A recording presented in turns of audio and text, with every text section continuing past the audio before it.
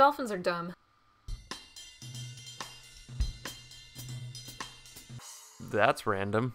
Where'd that come from? The people. They were watching The Cove last night. Instant Q. Where was I? Asleep, right over there. Right, of course. So, yeah, think about dolphins' personalities. They're all like, look at me, I'm laughing, give me a fish, I'll do a flip. They're worse than golden retrievers. Ugh, if a dolphin was a people, he would be the most obnoxious dude on the planet. Robin Williams is a dolphin? How can they be so happy all the time? I think there's some deep-seated emotional problems with those guys. Robin Williams is a dolphin. I can just see it. One minute they're bouncing a ball on their snout, the next they're echolocating your brain at the back of your head.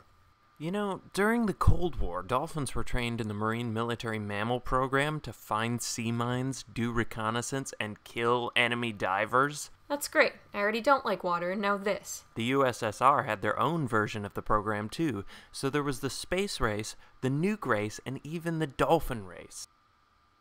Where are you even getting this? Wikipedia. I thought you only liked laying on the computer because it's warm. I don't not like that.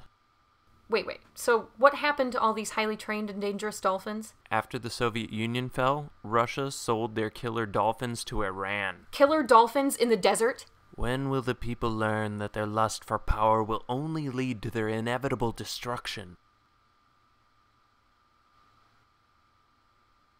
I want to eat a dolphin. Me too.